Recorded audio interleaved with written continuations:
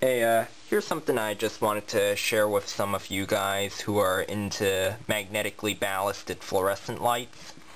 This is an old Robertson Transformer ballast, a Robertson S40B for one 30, 32, or 40 watt lamp. It's a magnetic ballast and it's a preheat, as you could see by that starter in the wiring diagram right there. I had this laying around for a while. I found it in a school I used to go to.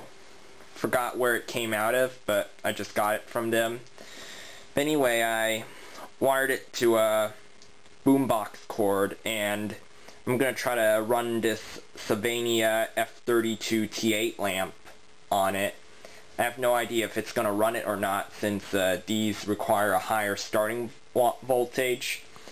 But I've got a cord. It's going over to my power inverter for 12 volt room. I'm gonna turn the power on and we'll try to start it.